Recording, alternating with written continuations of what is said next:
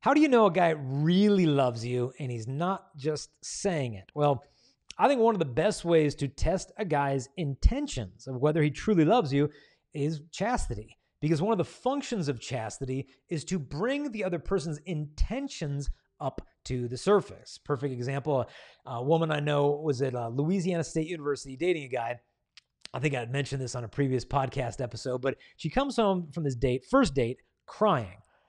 And the mom said, well, what happened? And she said, I wanted a date with that guy. And as soon as we got in the car, he started making little perverted jokes of what he wanted to do with me. And I told him, no, I practice chastity. And he said, oh, that's okay. There's lots of other stuff we can do, meaning everything but intercourse. And she said, no, I'm not sure you understand that. I respect my future husband. I respect God. And he looked at her and he said, so you mean I'm not going to get anything tonight?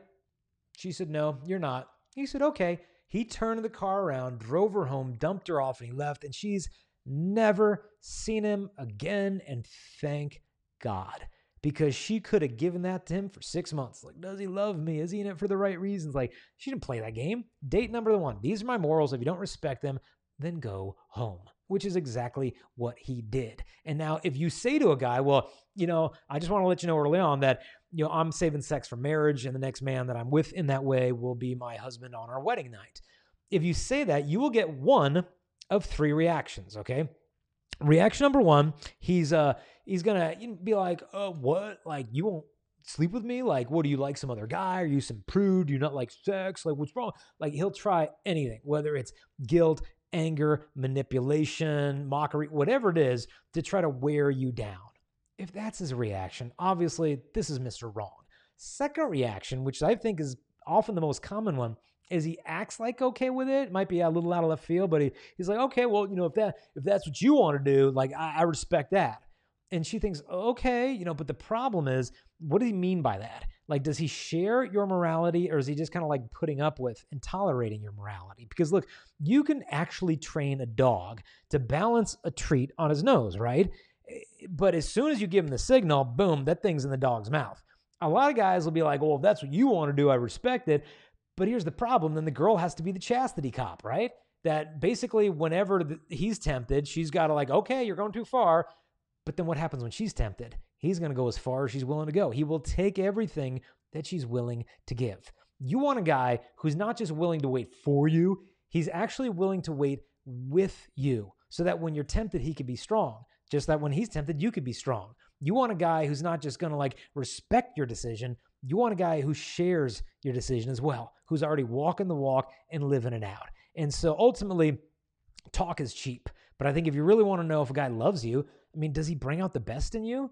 I remember one mom saying to me once, how can I tell my daughter if it's real love in one sentence? I'm like, okay, here you go. One sentence. The closer she gets to him, the more she becomes herself. It's real love. Really pay attention to your feelings when you're around this person. Like, not just the Twitter-pated infatuation, oh, he's cute and all that stuff. Like, no.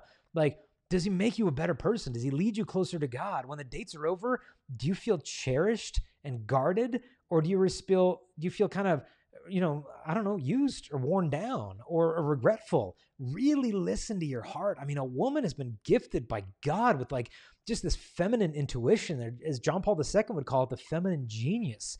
You got to learn to listen to that. The world tells you to shut it up. Like, oh, no.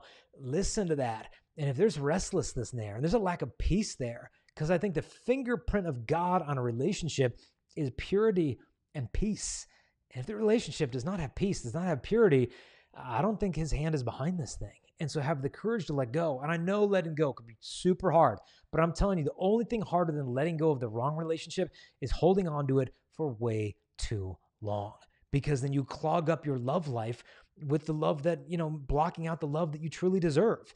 And so if you feel like you're stuck in that kind of situation, man, don't try to let go alone. Find a breakup buddy, someone that you can turn to, whether family member or close friend, that can help reassure you when you start to doubt yourself. And if you wanted, you could even take a log of this relationship. And when things are going great, bad, write all this stuff down. Because a lot of times we can kind of airbrush our memory. Oh no, I know that happened, but all these good things happen too.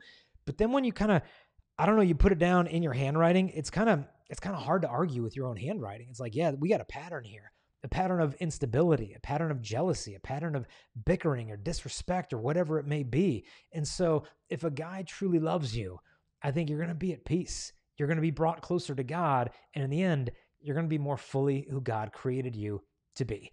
And to help you to know if this is the real guy, we actually created a free ebook for women called 10 Guys That You Are Better Off Without. And if you want to get the ebook, it's really easy. Just go to our website, chastity.com/10, then guys. So chastity.com/10 guys. You can download the book for free right there. It's also going to have a link in the show notes where you can get the ebook there as well. But that one is going to be the list of the top 10 guys to avoid. And a lot of times, if you can just weed out the guys who aren't worthy of you, you're a lot more likely to find the guys who are worthy of you.